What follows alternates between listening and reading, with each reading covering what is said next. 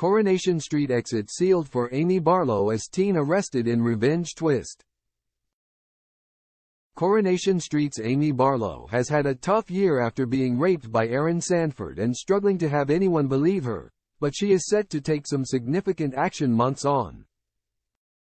Coronation Street's Amy Barlow, played by Elle Mulvaney, is set to put herself in legal trouble as she realizes she hasn't been able to move on after being raped by Aaron Sanford, James Craven.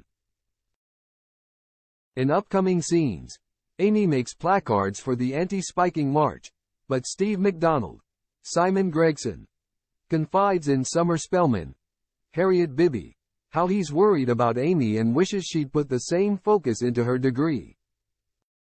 As Amy, Summer, Evelyn Plummer, Maureen Lipman, and Cassie Plummer, Claire Sweeney, set off, Mason Radcliffe, Luca Toon, and his cronies make disparaging remarks. Amy loses it and goes to hit Mason with her placard, but a police officer orders her to put it down.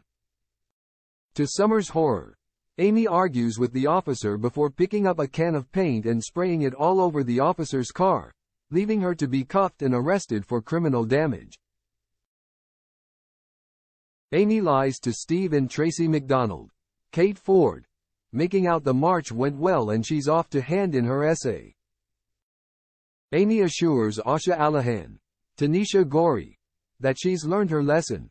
She'll look for other ways to make herself heard and is off home to do some coursework. But after coming across Dylan Wilson, Liam McChain, and urging him to stand up to Mason and not be a victim, a steely Amy ditches her plans for an early night.